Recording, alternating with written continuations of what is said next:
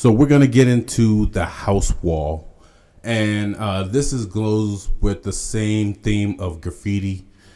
This one's super special because this is actually in my house, and it was the first graffiti art that I got to have in my house that is like still preserved, still looks amazing.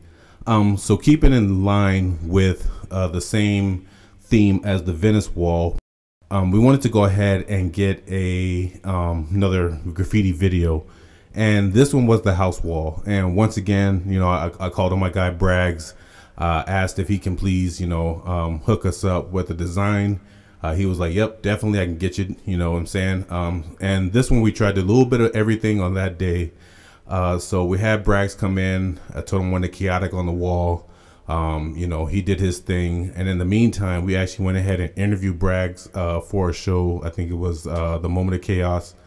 And then after we interviewed Braggs, we had our skate team there, and we went ahead and interviewed the skate team as well.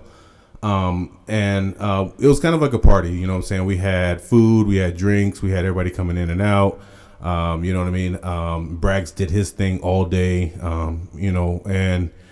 basically transformed my living room wall into a whole graffiti art piece.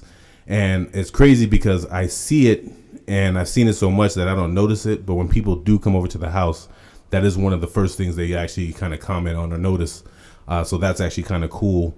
But with the same theme, like I said, we let Braggs go ahead and do his thing, let him go ahead and do his art, his talent. He asked if I had any ideas. I showed him a couple ideas, and he just went to town. Once again, amazing colors, amazing things like that. And we went ahead and pulled this design off of the wall and made it into another t-shirt. And if you listen to the story of the Venice project, this is the same thing. Had tons of colors, super expensive, but it was so dope because I can actually wear my t-shirt, and I still have this wall that I get to look at every morning, and it kind of kept within the theme of what we were doing, letting the artist go ahead and take his vision or his design of what he thought would be the best for the company. And we had another one in the bag. And on that same note, we also had another graffiti video, which I really liked. And I still want to get into more of that. I would definitely love to keep a graffiti video every month if I could. But I just haven't had the means to do that yet. But it gave us another opportunity to kind of establish ourselves as, underground hip hop.